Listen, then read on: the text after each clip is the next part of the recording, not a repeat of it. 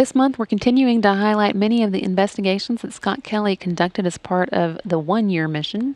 And today we're looking at one called the Reaction Self-Test, where astronauts take a 5-minute test to see how different factors, including fatigue, can affect their job performance. It's a similar problem for folks here on Earth, like airline pilots, truck drivers, and shift workers, who may work up to 16 hours per day or more than 6 consecutive days without a day off of rest.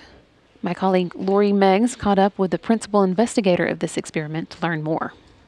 Well, we've been trying to understand, with a particular focus on, are they sleeping? How much are they sleeping? What's the quality of that sleep? What is their workload like from their own perception? And what are their moods like?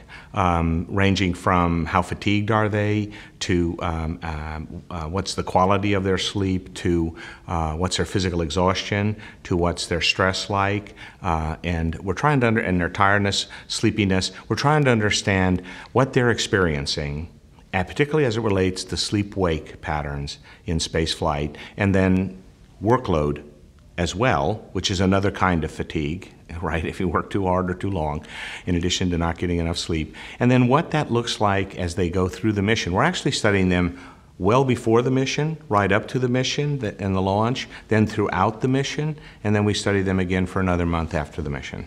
So how does that translate to us here on Earth and our sleep habits and what you're learning? Is that going to help us? Well, so this is an area where I'm particularly fortunate because everyone can relate to excessive work, inadequate sleep, poor sleep quality, feeling fatigued or stressed.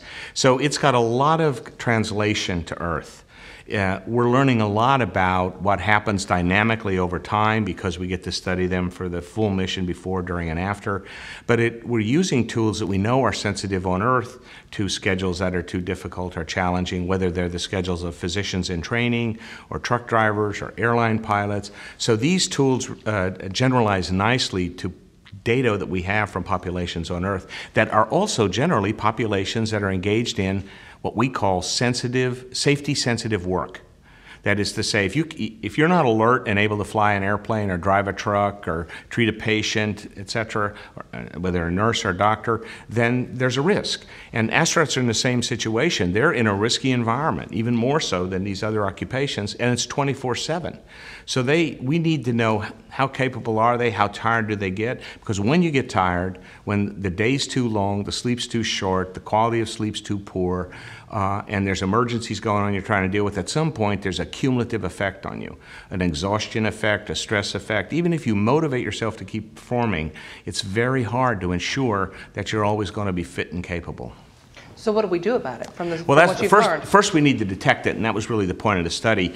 Part of what NASA's interested in is whether this software on these computers can be used periodically by the flight docs to just check an astronaut. In the study, we actually have to ask the astronauts to do it every 4 days, so we get the database of normative data that we need to be able to judge what's normal in space and what isn't, and what the relationships are. So if the sleep's getting shorter in space, down 6 hours or less, 5 hours or 4 a night, then we ought to see changes on the psychomotor vigilance attention task, and we do.